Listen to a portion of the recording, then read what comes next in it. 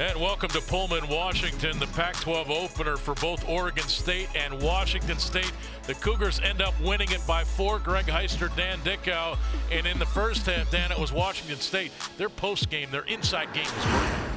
Yeah, they got off to a really nice start in a number of different ways, both throwing the ball to bigs in pick and roll situations, attacking the offensive glass, as well as TJ Bamba, as you see, really attacking the rim himself. But neither team really found a groove and stayed in a groove throughout the game.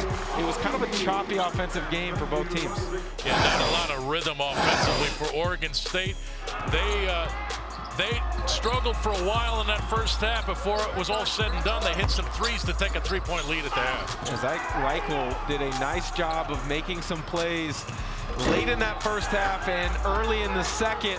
He made a big 3 late to make things really interesting, but at the end of the day, neither team shot well enough, and DJ Rodman made big plays throughout the second half. And he made big plays from behind the 3-point line as we watch him charge the rim here, but really not a 3-point shooter. They were going in. The Cougars hit 5 threes in the second half, the difference. DJ Rodman, 3 threes, all of them coming in the second half. Coach Kyle Smith told us heading into this season, they've got to find another weapon outside of Isaac Bonton to score the basketball.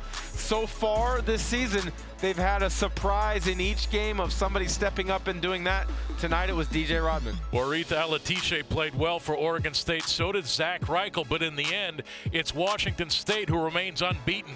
They're 3-0 with a 59-55 win.